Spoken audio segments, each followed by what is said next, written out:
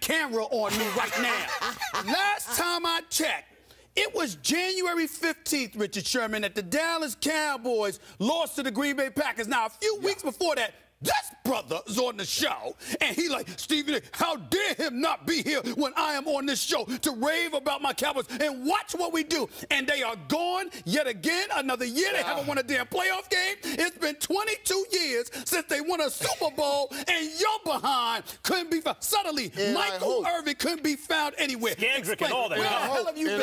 I hope you enjoyed those 22 years, because what we got right now.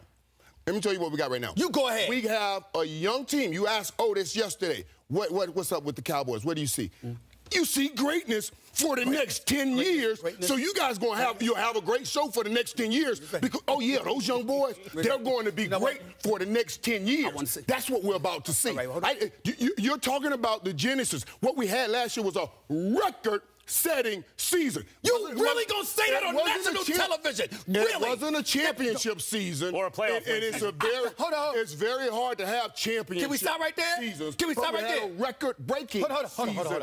And it's going to start off a plethora of years of winning. First of all, the word is plethora, number one. Number two, and more importantly, Michael Irvin, don't let me come on the NFL Network with you. Let me tell you something. Do your thing. It won't change. Here's the deal. Hold on. It won't change. The Michael Irvin that I know. The Michael Irvin's the playmaker. My brother, my man. We've known each other for years. We worked together. I don't need to kiss him at first. Just do it. We used to be talking about. All right, we used to talk about championships. Michael Irvin and I never had a conversation about anything other than championships. Now the Cowboys can't win a damn playoff game. But you talking greatness? You talking greatness? Let me give you the explanation of greatness. Take it away. You are informed and edified. I'm going to crack your cranium and fertilize your brain. Go ahead. Right here, right now. Let me give you something. Greatness is an extended time of great performance, and that's what these young kids are about to give you. You saw it out of the quarterback last year. You saw it out of the running back last year. Now give them time. When greatness that's sitting right before you got to the Cowboys, they were 1-15, 3-13, before 3 years later being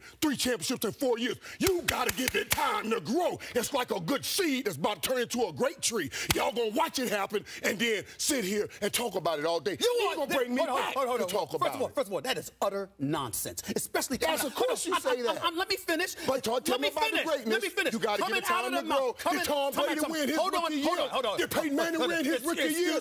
Come on, talk to me about this. Let me tell you something right now.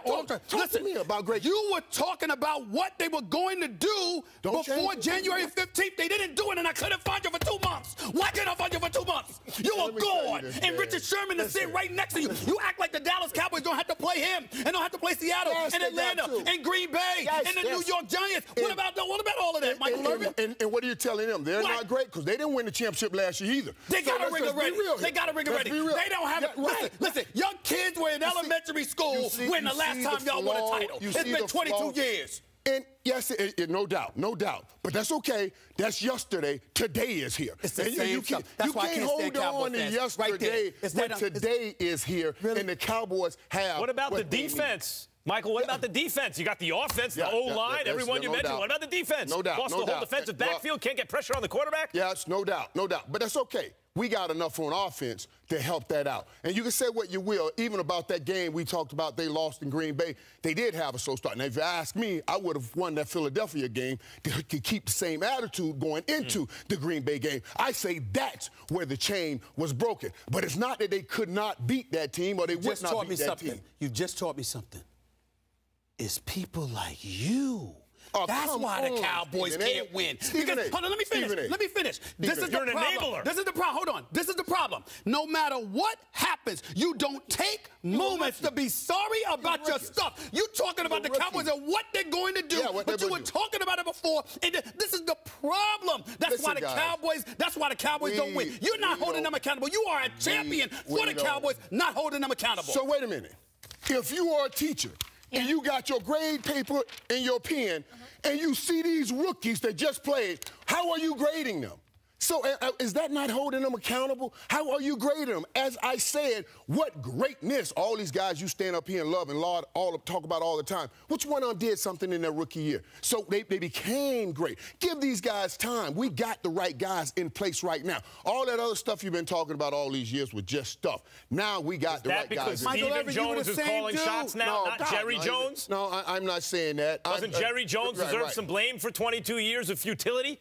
No, Jerry Jones is the best owner in the world. I don't care what anyone says. Because he's a marketing genius. He's a marketing genius. That's right. We're talking football. Everything. Don't make me break this show all the way down. Don't make me tell y'all the truth.